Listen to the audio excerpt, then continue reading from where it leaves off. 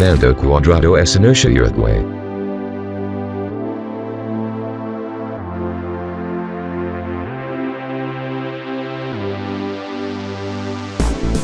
How the manual water pump reciprocates alternative water pump and mechanism animation works.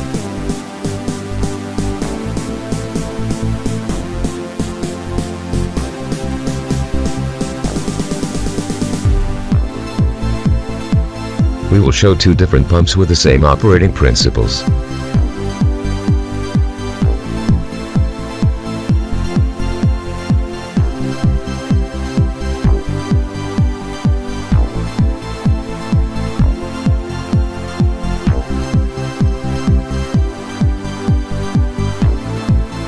Let's know your parts.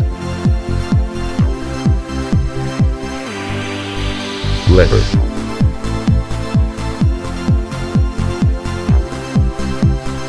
Connecting rod.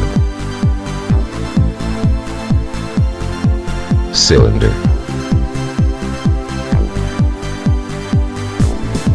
Piston or plunger. Mechanical seal. Retention and output valve. Retention and input valve. Suction tube.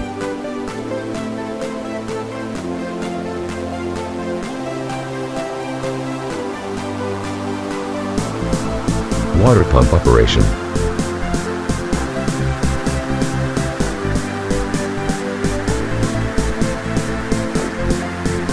Water pump 1. Through a lever a piston is moved to which it goes. Lowering the piston increases the pressure of the air in or inside exhausting the valve. Up the piston decreases the pressure of the chamber and the water rises pushed by the exterior atmospheric pressure.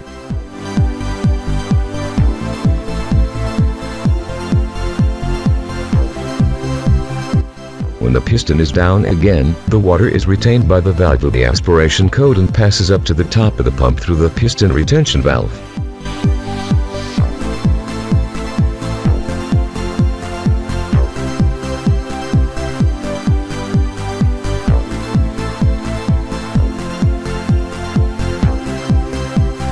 We see more near.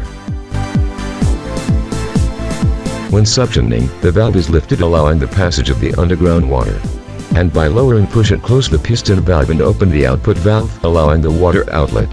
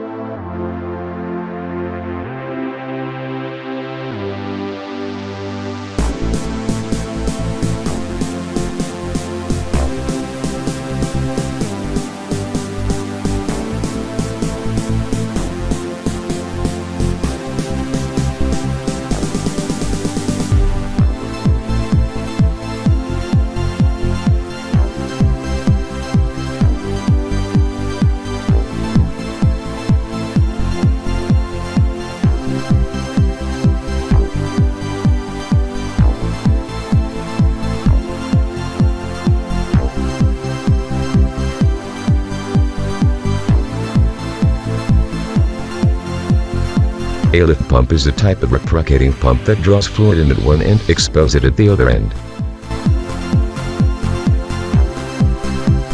The pump consists of a piston moving to and fro inside a cylinder.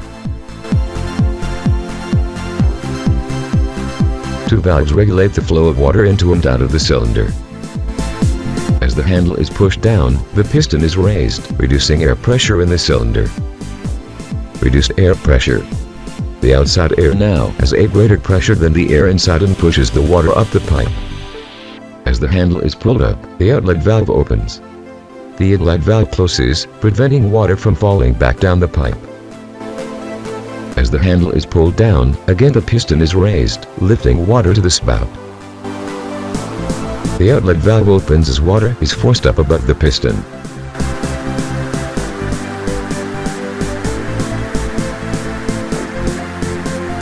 Water resting on top of the piston pass out of the spout.